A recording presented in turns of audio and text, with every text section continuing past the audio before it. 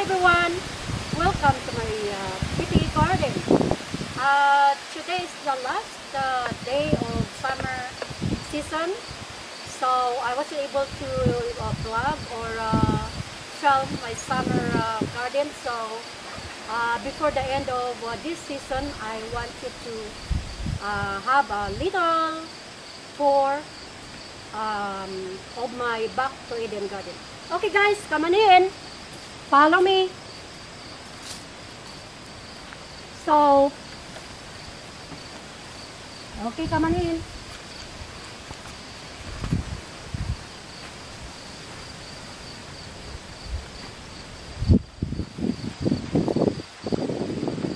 Today, I'm going to feature my beefsteak variety that I planted in my garden. I categorize my beefsteak into like dark colored and light colored beefsteak, but this year I decided to plant light colored beefsteak. The one here, this is yellow brand wine beefsteak. As you see, it's almost ripe, so probably I'm going to harvest this tomorrow, and maybe I'm going to feature it again in my next video. So this is the yellow one. Isn't that gorgeous? And there's the other yellow here, as you can see. You can see, don't get surprised if you see some crack on the top or a bit of a deform like that other one there, because this is the mark of beefsteak variety. So okay, I'm going to tour or guide you around here. This one is anchovy. I already harvested the biggest one at the bottom one. As you can see, the stems already been cut off. So this is, I think, the 5th fruit, and this is the vine. And there's a big one here. So it's sort of like it's cooling down a lot at night and morning. So you could see that the leaves are sort of like crinkly. So this is anchovy. And when it turns ripe, like this one, a bit here, I want to show them here. When it turns ripe, this is ripe already. It's sort of like brownish red and a little green at the top. This is ready to be picked, but I'm not picking that today. And this is also new in my garden. This one, this is rose indigo.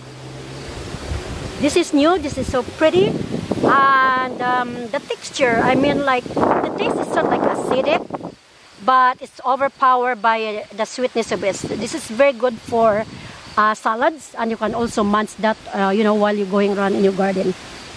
And this one, this is the orange beefsteak, as you can see. Again, you can see the crack at the top. The crack on the top, and also the heat also is making the skin crack like that. And this one, but this is, anyway, this is the mark of a beefsteak. So this one, I got 3 plants here. There's the orange one. That's the orange one. Yeah, there's some more here. I have to cut down these dry leaves, but they're okay. They're not sick. That's very healthy. And also this one, I don't know if you can see it. How big is that? I don't know if you can see, huh? Maybe you can go in around.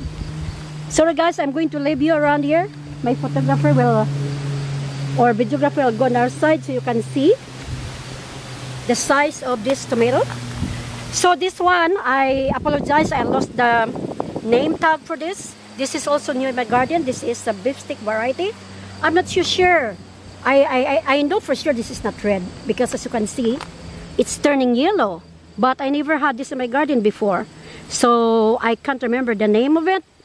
So I'm going to wait until it gets ripened. See how big is that? Humongous. And of course, in my next video, I'm going to weigh them in and see how big they are. Because last year, I got almost 2 pounds. And one more here. There you go. This is the biggie too, as you can see. There you go. And the last variety that I have here is this one. As you can see, guys, this is the green zebra. And when they're ripe, the colors like this. The bottom part, this is already ripe and ready to be picked. This is these are less acidic. This is good. This is good for people who got, how you call it, if they're diabetic. Not diabetic, cancer. Because they're less acidic. Well, I have cancer. That's why the reason why I plant all kinds of light colored. So I think you can see also this one. This one is ripe already. Isn't that beauty? Look at this. Wow. And this is clean. This is the orange beefsteak. So it seems like I lost the red one. I think I didn't plant red one this year. So I'm going to just make a light or very short video today, because I'm going to do another one tomorrow. So anyway, that's all for now, guys. So these are the new variety of my beefsteak this year.